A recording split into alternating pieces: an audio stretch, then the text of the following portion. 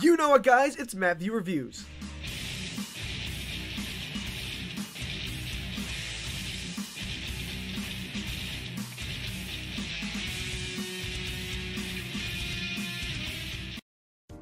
Hello everyone and welcome to Mattview Reviews. Well, today we'll be having a look at DreamWorks' Kung Fu Panda 3 in preparation for the studio's latest feature film, The Boss Baby. Kung Fu Panda 3 was directed by Alessandro Carloni and Jennifer Yu Nelson, and the film was released back in January of last year.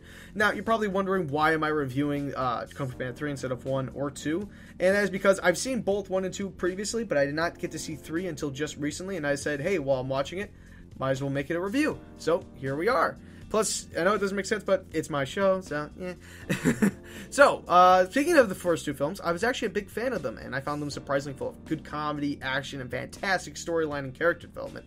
So, how did the third film stack up? Well, let's break this down to our 5 categories of animation success, starting with the characters. So, in terms of characters, all the main characters from throughout the series are back. You have Po, Shifu, the Furious Five, Oogway, etc. All of them are just as entertaining as before with some interesting new characters. First of all, the main villain of the film, Kai, actually feels like a threat throughout the film, and he's very menacing. Po in this film actually meets up with his biological father, Lee.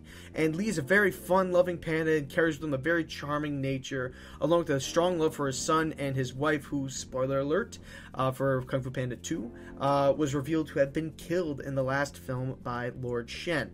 Now, Lee and Po have great chemistry in this movie, along with a very, very touching scene when discussing Po's mother, which, I'll be honest, steals the show. It is the best scene in the film, and I'm probably going to refer to it later on in the review, but it's just that good. It's really good.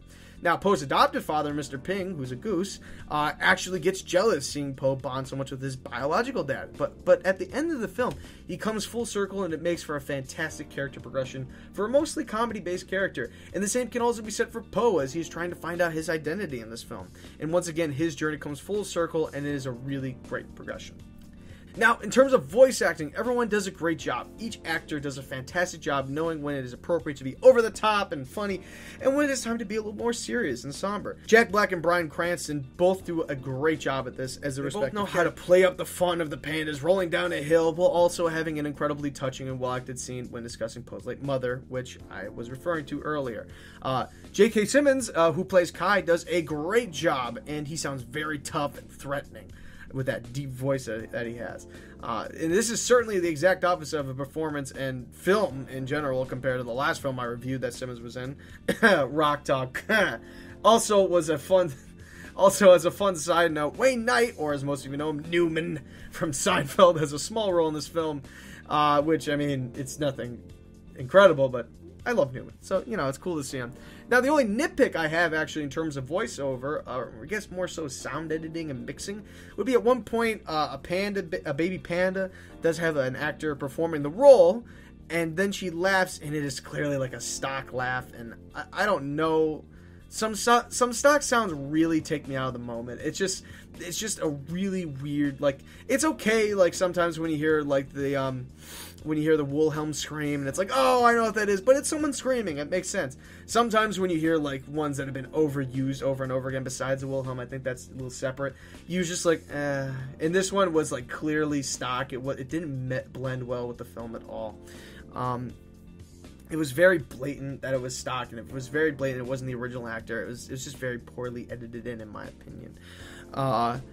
Now, next, let's look at the story. So here's a quick rundown. So after all these months or years, or I don't know, it's not really specific, but after all this time training, Po was finally ready to take his place as the Dragon Warrior and become the teacher of the Jade Palace. The only problem is Po sucks at it. So, as this new threat of Kai and his army of Jade Masters he has absorbed Chi from to do his bidding, Po's original father, Lee, finds his son and takes him back to his village of remaining pandas to learn the ways of Chi and what it takes to be a real panda. This all leads to Po realizing how to be a good teacher and realize that he is not just a teacher or a student or a son. He realizes it is what all of those things make up of him that makes him whole. So, as a whole, the story is pretty typical for a sequel, and it does a good job of what it is supposed to do. It hits the comedic points, it hits the drama points, and the action scenes are done very nicely. Maybe not as good as the second films, but they are still very good. If anything, the only real negatives I can find in the film are that there is a bit of a plot hole in that later in the film a wounded tigress has to find Po and just randomly shows up to the hidden village of pandas. It's not really explained how she finds them, but it's a nitpick, not a big deal. But not so much of a nitpick, but for kind of more of a concern I have for the film franchise as a whole, is that Kung Fu Panda is slated to have 6 chapters in its story. 6. Now, the third one ended in such a perfect way, I don't see how they can make a 4th, let alone 5th and 6th. Now, if they plan to take a different approach and make Po train a new set of warriors years and years after the events of 1, 2, and 3, then maybe the series has some traction. Will they go that route? I don't know. But what I do know is if they want it to end at 3, that'd be perfect. If they want to keep going, I think they need a different angle. Now, let's talk about the animation. It is a gorgeous job done by DreamWorks. This film is gorgeous and is very lovely to look at, especially when they go into the spirit realm and see just how well the colors pop off the screen. It's like you're looking at a comic book. Not to mention that the 2D scenes are done extremely well as well. Also, the backgrounds are lovely to look at and complement the film extremely well. Finally, all of the action scenes are done picture perfect and they flow extremely well and are fast-paced, intense, and even funny when they take the time to be. Finally, let's talk about the score, as there are no songs sung in the film by the characters themselves. So, the score is such a fitting backdrop to the setting of the film and always fits the mood and scene perfectly. Not to mention, at the end of the film, there is a nice remix of Kung Fu Fighting that is a nice send-off that brings the series full circle from a goofy premise to a wonderful ending that brings Po's journey to a satisfying conclusion. That is, until they make all those sequels, of course. In conclusion, regardless of all the sequel talk, Kung Fu Panda 3 is a great sequel and an ever-impressive franchise. Although it may not be my favorite in the series, which is 2 by the way, it is still a fantastic addition to the franchise and a film that I thoroughly enjoyed. And that is why I'm giving Kung Fu Panda 3 a 5 out of 5. So definitely check it out if you are a fan of the series, and don't wait like I did because you will regret it. Seriously, I only saw this film, like I said, a few weeks ago, and I'm ashamed I didn't go see it in theaters. But anyways, thank you guys so much for watching this video, and check back in 2 weeks for my review of The Boss Baby. Also, if it's not your birthday today, have a very merry on the birthday. And until next time, guys, this has been Mattview Reviews, and that's my cue. Blah!